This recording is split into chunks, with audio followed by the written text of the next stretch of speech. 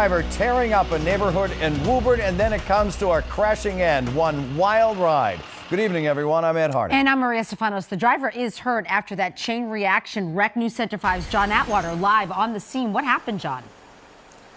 Well, Maria, behind us here, you can see all the damage to this yard here. That pickup, it came tearing down the road, according to witnesses, and this is where it finally stopped. A witness tells us that he went to go help the driver after he veered off the road. He saw him tear up a number of yards here on Green Street tonight. At one point, that witness says that driver hit another car and then flew into this yard. His tires were still spinning when he went to help.